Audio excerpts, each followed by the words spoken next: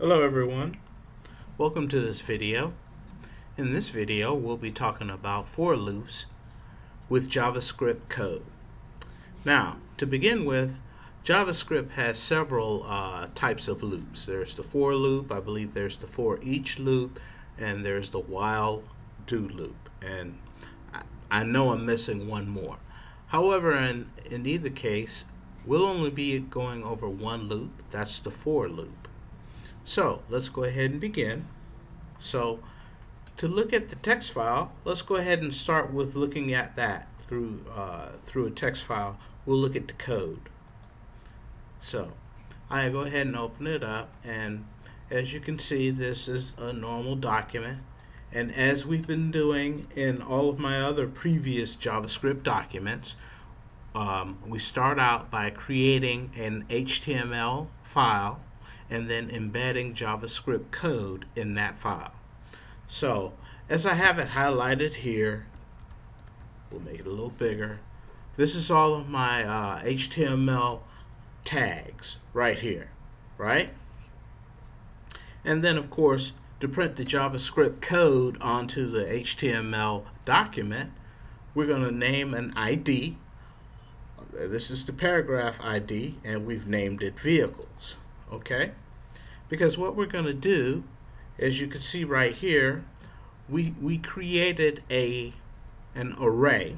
Okay, we called it cars, and then inside that array we have, let's see, 5 cars.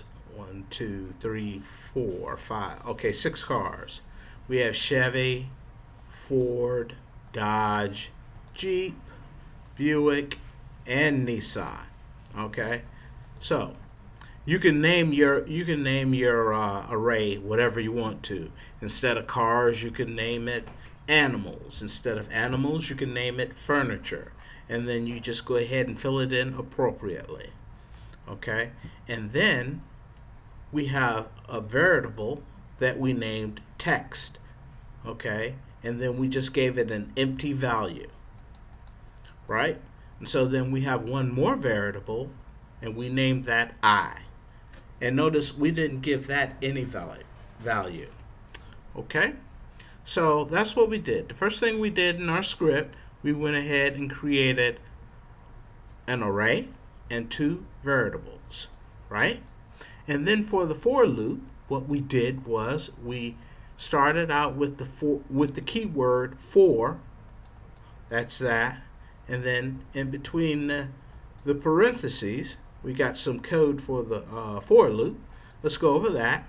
So the first thing we got is we got the I variable, and then we gave it a value of 0, right? And then we got a semicolon, and then we take that same I variable, which has 0, and then we give it something to do. In this case, we have an operator that says as long as I is less than, and then this is our array, cars dot length. The length is the property of our array, and it's going to print out the length of the values that's in our array, right?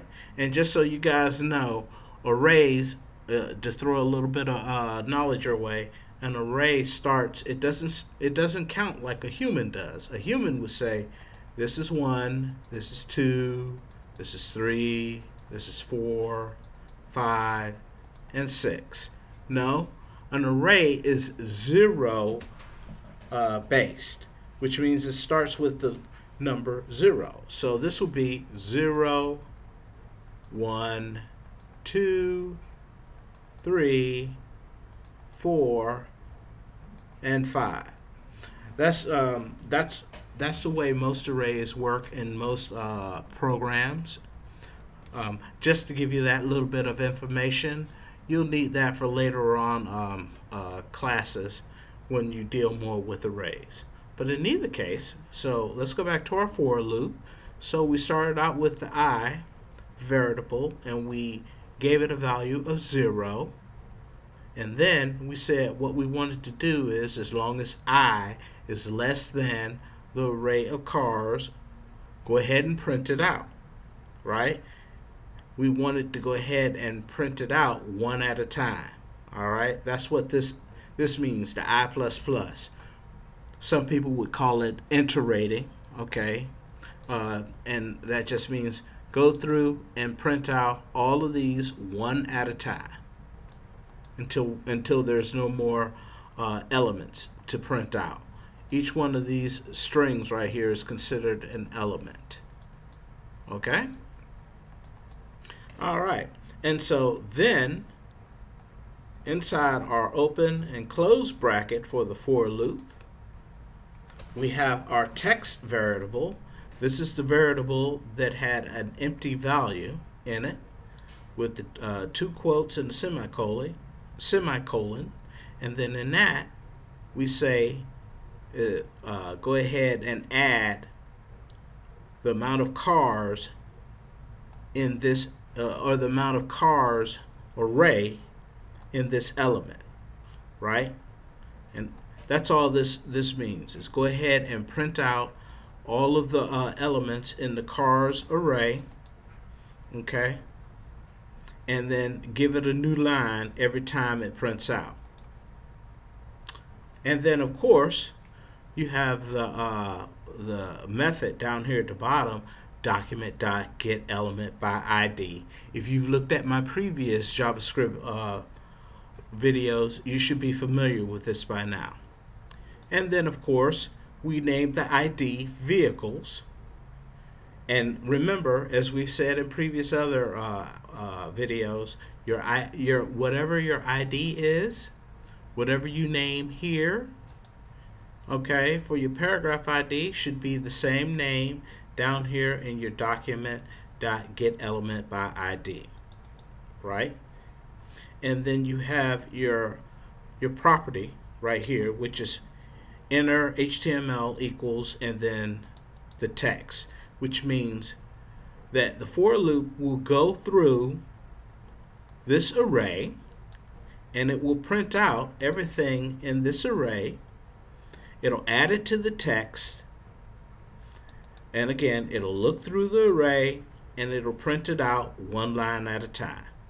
Okay, I hope that is explainable. I hope that's understood.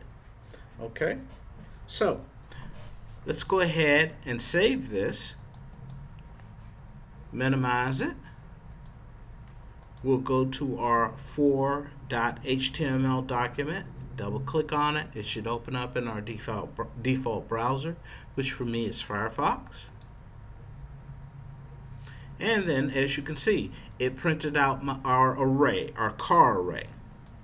Okay, and it printed out one line at a time. Of course, you can go back over this and manipulate it as much as you want. If you want them all on the same line, you could just take out BR, right? Go ahead, resave the document, and it should print them all out, all on the same line. Let's look at that and see. Hit the refresh button, and there you go. Oops, we probably want to put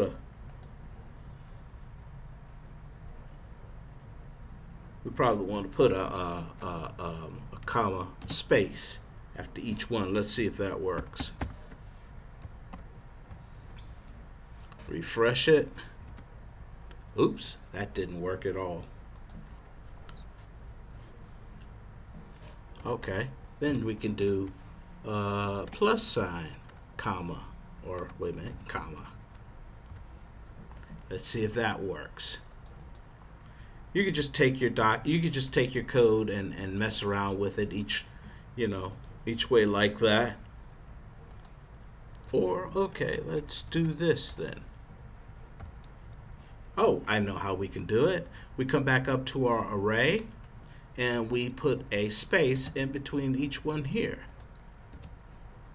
You can either put it in the front of the string or behind it. Go ahead and save it like that. Come back up here and hit the refresh screen, and there you go. And of course, obviously, you can go ahead and put your commas on the inside, or you can use something else You can use some other symbol, periods, what have you.